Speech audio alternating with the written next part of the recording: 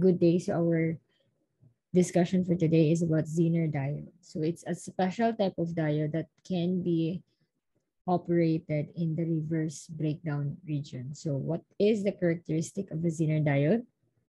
It is a silicon PN junction device that is designed for operation in the reverse breakdown region. So if you can remember from our previous discussion on ideal diodes and silicon diodes, basically the standard diodes that we were discussing before, the idea is that during the forward bias condition, our diode conducts. But when it is in reverse bias condition, then our diode is in its off state, meaning it will not conduct and there is no current flowing throughout the whole circuit. But for the Zener diode, it can actually operate when the voltage bias is it can actually operate in the reverse bias condition, given that your bias voltage is equal or greater than what we call the reverse breakdown voltage set in a Zener diode. So this is now our Zener diode symbol. So if you can remember our standard diode, the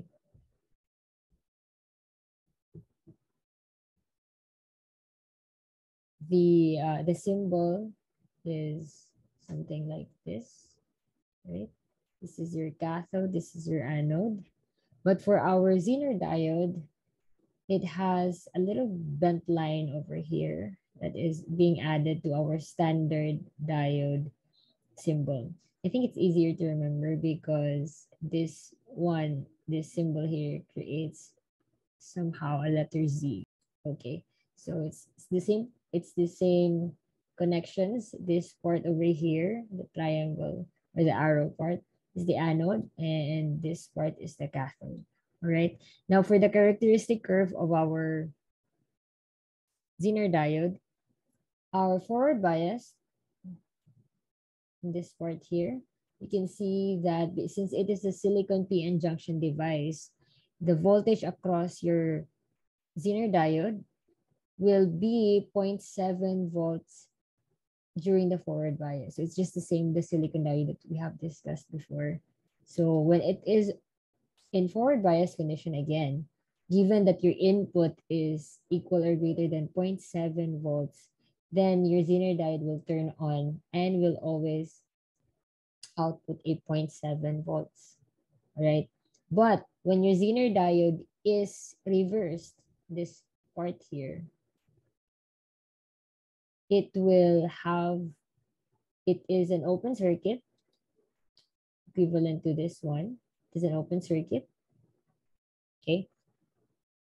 And it will not conduct any current until the V bias will be equal to the breakdown voltage. Now, this is the time when your voltage bias is equal to your breakdown voltage, which is denoted by V sub Z.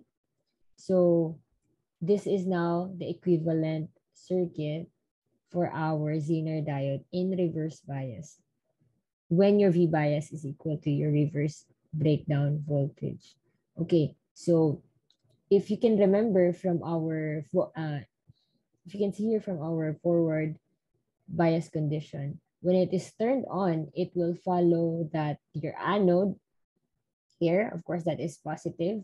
So it will have a positive polarity here and a negative polarity here and the value of 0.7 volts, right? But for during the reverse breakdown region, the polarity of the voltage will be reversed. The left side here will have a negative value, will have a negative polarity, and the positive, and the right side will have a positive polarity. And that is because it's operating in the reverse bias condition. Okay, so moving on. I'm going to show you a live simulation of our very simple Zener diode circuit. Okay, so this is now our circuit for a Zener diode. So I'm going to show you what happens during the forward bias condition, what happens with the reverse bias condition. So let's just verify the information that we just had discussed. Okay, so actually this is in reverse bias, so I'm just gonna go ahead and rotate this one so that it will be in forward bias, because I want you to see the forward bias first. So by the way, this is everycircuit.com/app. So if you want to know how to use this app or software, online software, then you can go ahead and check my other videos for navigation and simulating a simple circuit using everycircuit.com. All right. I'm going to link that somewhere here. I don't know. Just look for it. Yeah, so again, this is our basic Zener diode circuit. So I just added the voltage source. We have the resistor 1K ohm and then the Zener diode. Now, the Zener diode, don't be confused with the value here that is given by 10 volts. This is not the barrier potential because we know that the Zener diode acts as a silicon diode when it is in forward bias. So the value is still 0.7, and we can verify that when we run the simulation. Okay, so when you get when you have a value of the voltage, usually when you use online circuit simulator or offline circuit simulators, the values or the voltage that is given with the Zener diode is the breakdown voltage, is the reverse breakdown voltage, right? So this we want to simulate our Zener diode when it is in forward bias condition, but our voltage source should be less than 0.7 volts. Okay, so we already know that when it is less than the barrier potential, then the diode must be in off state. Okay, so let's go ahead and change our voltage value to maybe 90 millivolts or 0.09 volts. So this is way lesser than our 0.7 volts. So we can see here, if we run the simulation, what will happen now to our voltage across the Zener diode. Okay, so we can see here that it has zero current, 0 amperes, right, flowing through the whole circuit. Okay, so we don't have any current flowing to the whole circuit. That is why we have 0 amperes here. But for the voltmeter, it has a reading of 90 millivolts because this one is an open circuit. So basically the voltage that is being read by this voltmeter is this voltage from our voltage source. So if you further increase this to say 700 millivolts, that is the requirement for silicon diode, it still has a small value for the current because it is in microamperes, right?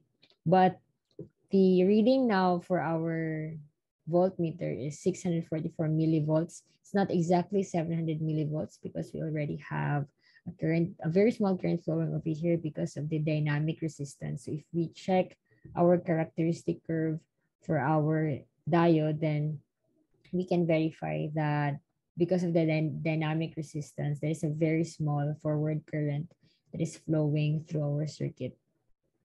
Okay, so if we further increase this to, let's just say 3 volts. All right, now the current now is in milliamperes.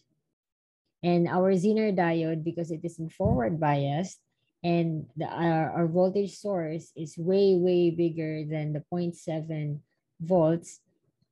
So now the voltage across our Zener diode is around 742 millivolts, or this is now the value of our silicon diode. Okay. And so again, this is not exactly 0.7 because of the presence of the dynamic resistance. So I think this is a good model because it is closer to the reality. All right. So that is now for the forward bias. Now, let's go ahead and just stop. So let's just stop this simulation and let's go ahead and change our Zener diode so that it will be in reverse bias condition. So let's just rewind that So just to remove all those indicators. Okay, so let's go ahead and change our orientation for the Zener diode because we already finished with the forward bias. So let's just click R to rotate, and let's connect all this again. All right. So now our Zener diode is in reverse bias condition because the cathode here for our Zener diode is connected to the positive polarity of our voltage source. Okay. So there are two conditions that we need. There are two possible outputs for our Zener diode when it is a reverse bias. Going back to the characteristic curve, it is in it is in an off state if the voltage source is less than this breakdown voltage, which is 10 volts. Okay, so let's just check if that is true based on, of course that is true, but let's just verify using our simulation. Okay. Okay, so we have 0 amperes flowing. So let's again increase it a little bit more to maybe 5 volts. Okay, so we still don't have current through the whole circuit. So again, the voltage here is across, or the voltage that is being read by our voltmeter is this voltage here because again, it is in open circuit. So let's again increase it to maybe 8 volts. And then the same thing happens. Now, if we move this to 10 volts, we should be expecting that our Zener diode will start to turn on.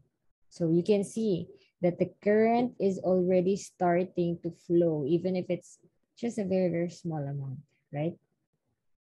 If we further increase this to, say, 20 volts, then we can now get a current that is equal to 10 milliamperes. And the voltage across our Zener diode, as you can see, is 9.99 volts, which is just approximately equal to its reverse breakdown voltage. So this is now the main characteristic or main function of a Zener diode. It could act as a voltage regulator, and because it outputs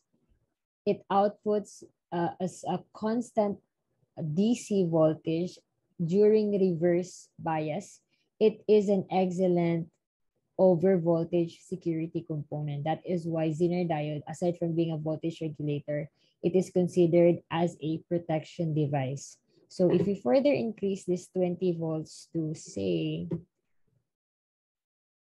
60 volts,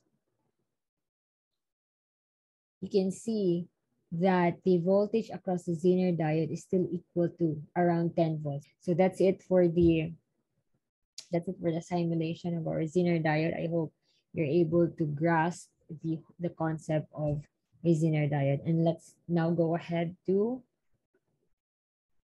our example. We have here a network that is designed to limit the voltage to 20 volts during the positive portion of the applied voltage, or during the positive cycle or positive alteration, and to 0 volts for a negative exertion of the applied voltage. So we just need to check its operation and plot the waveform of the voltage across the system for the applied signal. So we assume that the system has a very high input resistance, so it will not affect the behavior of the network. So here we have an input voltage of, we have an input voltage here that has a maximum peak voltage of 60 volts. So,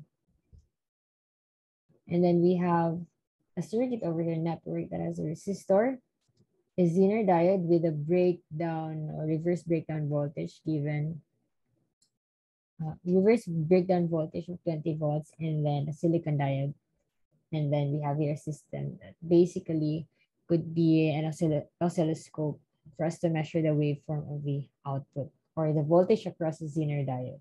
Okay, so let's go ahead and analyze during for each alteration or for each cycle. Okay, So again, we have this part here. Given we have here, we can set this as t over 2, which is half of the period or half of the cycle. This is t. Okay. So from 0 to t over 2, we have here the positive alterations.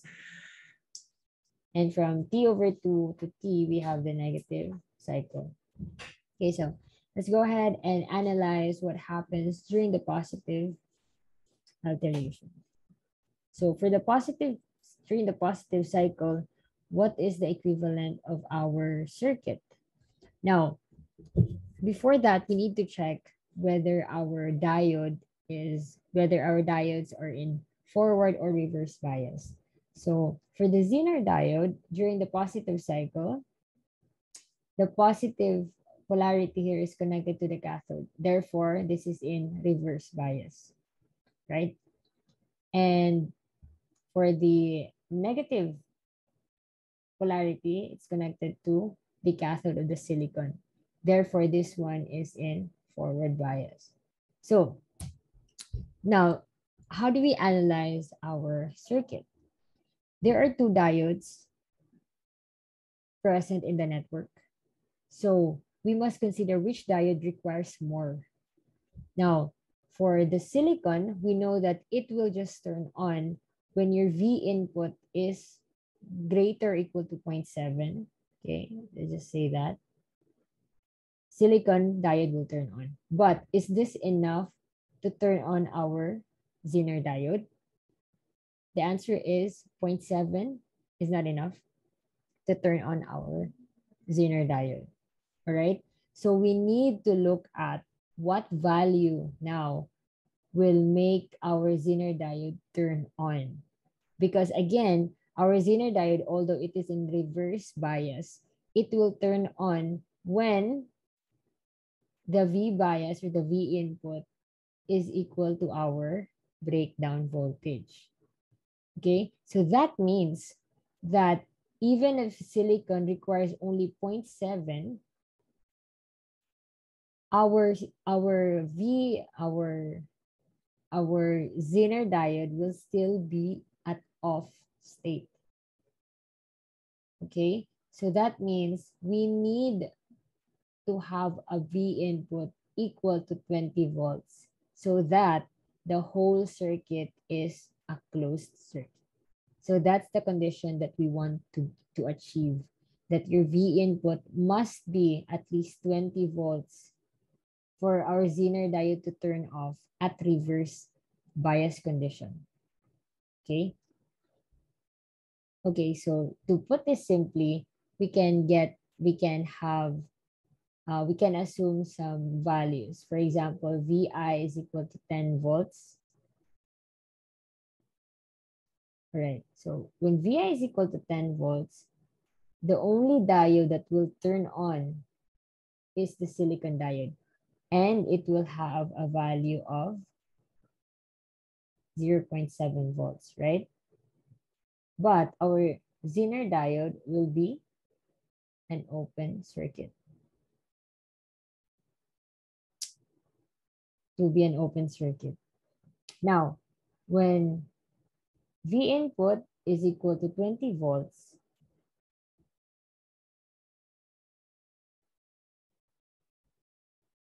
okay, our silicon, of course, will turn on because it's greater than 0.7. And then our Zener diode will turn on because the V input now is equal to its breakdown voltage, right? But remember that the value of the polarity of our Zener diode is the opposite. It should be that the cathode side here for our Zener diode is now the positive side for our 20 volts. So that is 20 volts. Okay, so that means that for VI,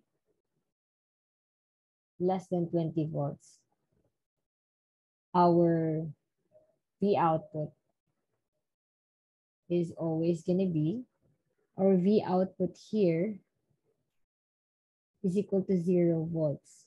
Okay, when V input is greater than 20 volts, this Zener diode will already turn on. So, because it is now operating at the reverse breakdown voltage.